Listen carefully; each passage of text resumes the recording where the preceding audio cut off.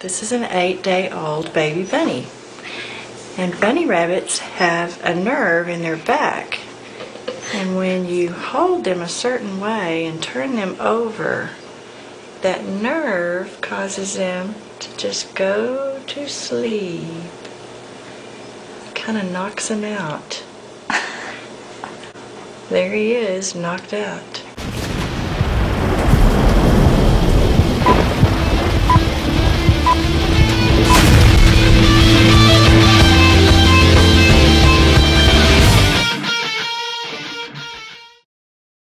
Hey Internet, it is Tuesday, the 7th of December, and we are well into the second Sunday of Advent, the new year of the church, which begins with us looking forward by looking back, to understand the fulfillment of God's promises of a Messiah, of a seed born of woman who would crush the head of the serpent, that ancient foe, the dragon, and how all of this messianic promise of a kingdom and reign of God restored to paradise, Eden forever, which will come at the end of time, came just a little bit early in time, in the flesh and blood of our incarnate Lord Jesus of Nazareth. And so, we are turning our eyes toward Bethlehem as a church year, and to do so, in Matthew's Gospel, which we will be studying through this church year, this idea of the reign of God is being focused in and narrowed down by the one who came first to prepare that way of the Lord for us to hear, St. John the Baptizer.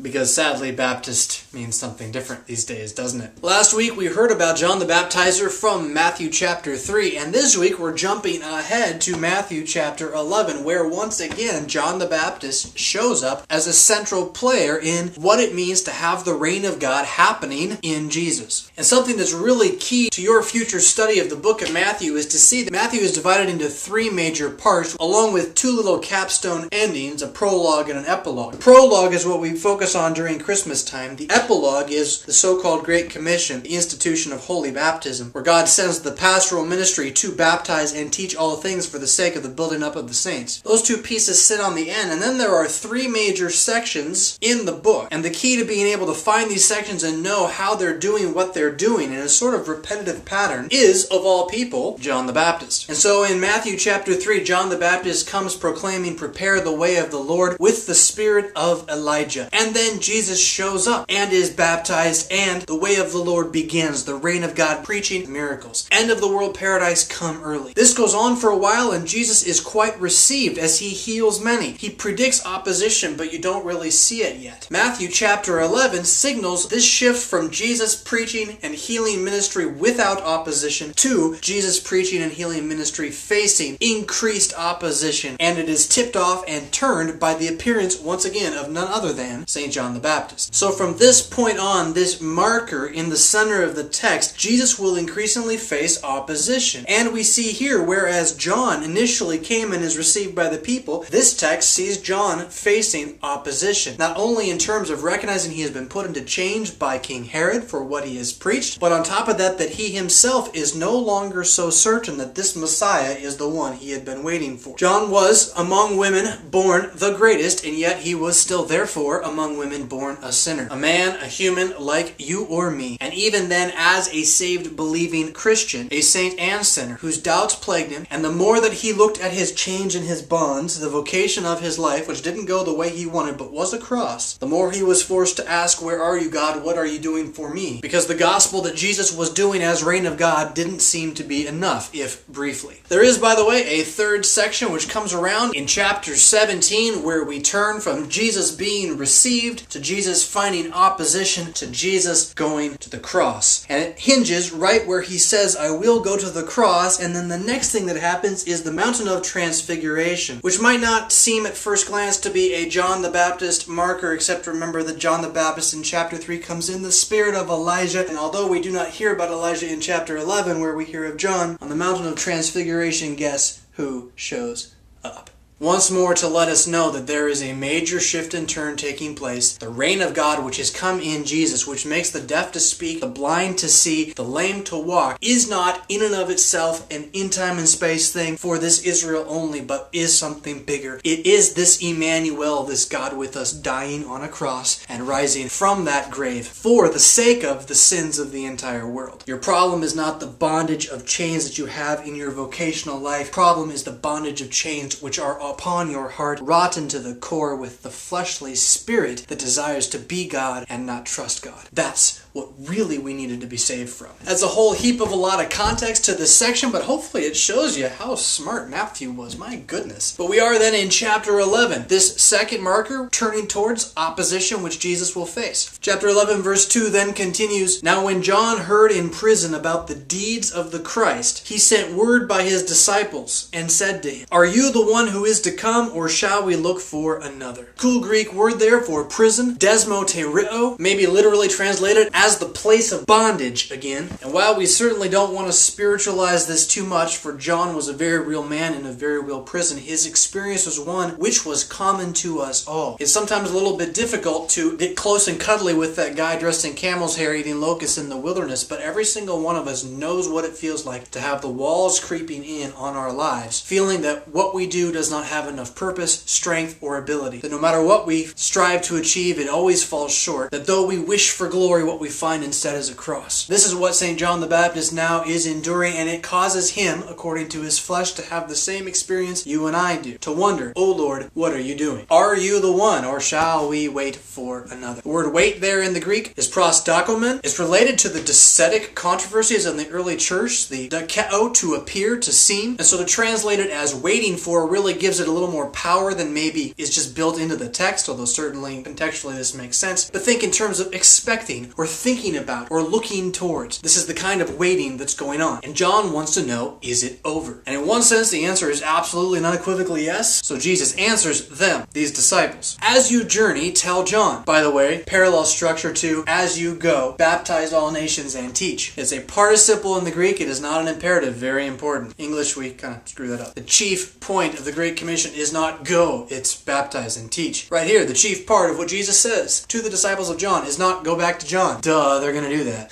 It's tell John this. Tell him what you hear and what you see. And now he makes reference to everything that's gone on before this point in Matthew's narrative, where what is being received by the people of Israel are the marks of the reign of God. Blind receive their sight, and the lame walk. Leopards are cleansed. The deaf hear. The dead are raised up, and the poor have the gospel heralded to them. It's really easy to go over those awful quickly and not catch the full impact of what's happening. This is the kind of reality experience that you or I have never ever seen, and if we sit down and think about it with our modern minds, we would say, this is simply a joke. It's impossible. Here's a guy walking around the entire countryside, flicking away every affliction of this life with his words. It always blows my mind that people struggle with six-day creation or the story of Jonah, but want to claim that they trust that Jesus is the incarnate Son of God. Are you kidding me? This is like the most impossible sounding thing you could ever imagine. There was a little girl who had just died, and he walked in and said, she's not dead, she's just asleep, and everyone laughs at the man. But here's the thing. He raises the girl from the dead. He makes a lame man to walk, and at the same moment says, oh, by the way, I can forgive sins too. The skeptics like that even less than the walking. So Jesus is telling these followers of John to tell John, what do you see? Are these not the Isaianic prophecies, the Old Testament prophecies about what will happen when the Messiah comes? And note the descent in strength of signs, from blind being able to see and the deaf being able to hear, which sounds pretty darn impossible, to the dead being raised, which sounds even more darn impossible, to that height and pinnacle of all unbelievable things, the preaching.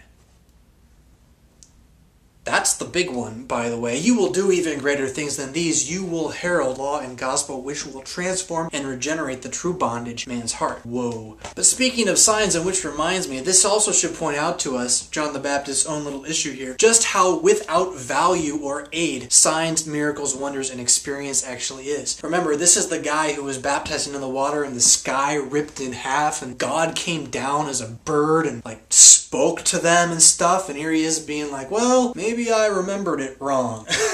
Maybe my experience wasn't as authentic as I thought. Experiential, entirely subjective, what I see will never last. And though an evil generation asks for a sign, no sign is given but the sign of Jonah. Oh, by the way, that's coming in a chapter. The death and resurrection of Christ and his preached gospel is the one and only proof. When you're sitting in prison, no previous experience is enough. And if you don't believe me, well, ask John the Baptist. As they went away, Jesus began to speak to the crowds concerning John. What did you go out into the wilderness to see? A reed reed shaking in the wind? The implied answer is no. What then did you go out to see? A man dressed in effeminate clothing? Greek word there is malakois. It can mean either soft, effeminate, or homosexual when applied to a man's action with another man. Did you go out to see a soft man in this wilderness? Behold, those who wear soft clothing are in kings' houses. The implied answer again is no, that's not what they went out to see. What then did you go out to see? A prophet? Yes. Nay, I tell you, and more than a prophet. This is he of whom it is written, Behold, I send my messenger before your face, who will prepare your way before you. And as he says in verse 14, and if you can accept it, if you are able to receive it, if you dare to believe it, this man John is Elijah, the one holding the mantle of the prophet who prepares the way of God, who is to come before the end of the world. He who has ears, that is he who believes, hear this. Amen, I say to you, Jesus goes on, among those born of women, of the seed of woman, there has arisen no one greater than John the Baptizer. This is to say that until this time in history there has been no more righteous man than John. This is a left-hand issue. He kept the 10 Commandments. He carried the mantle of prophet. He loved his neighbor as himself, as good as any of us will ever do. He had faith, love, and trust, fear before the Lord with all his heart and all his soul and all his might, and yet the least in the kingdom of heaven is greater than he, because he was a sinner. Because the value of a man or a woman in the church is not about how great they are, but about how great their God who reigns is. And in this sense, there is really only one who is in the kingdom and reign of God, and he is the least, who is the greatest. He is the crucified one, who is the resurrected one, never to die again. Faith alone saves. There is no law, gospel law in this, but the reality that when we're talking about justification and how you know you stand before God, I don't care if you're John the Baptist, Saint Mary, or Mother Teresa, the infant baptized is greater than you. With regards to righteousness before God, the mountains have been brought low and the valleys have been raised up, and there is a straight path, a one way, a single man who is enough. Trusting in him is all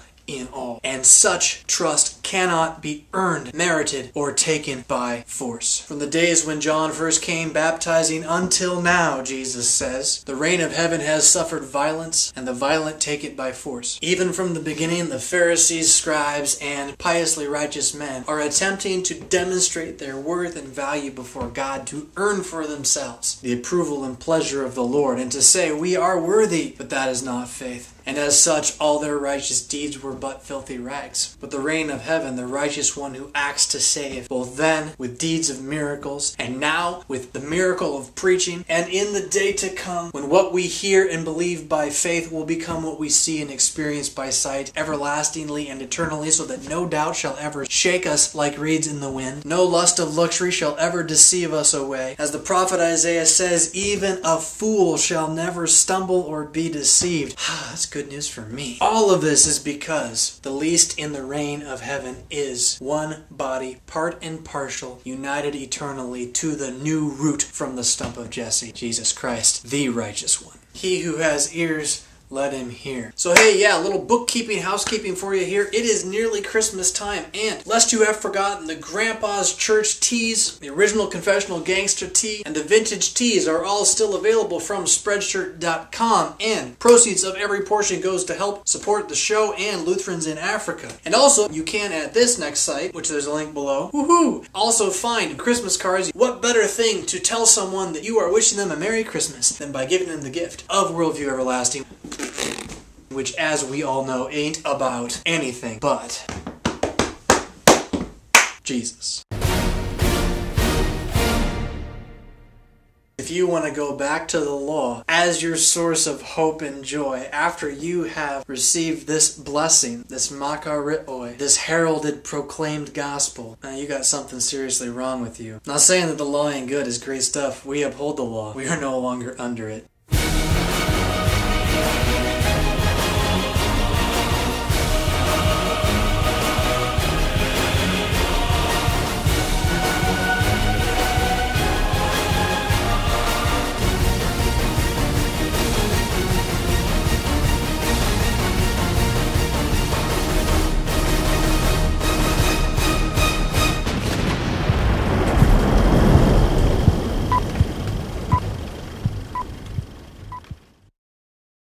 So the leg switching.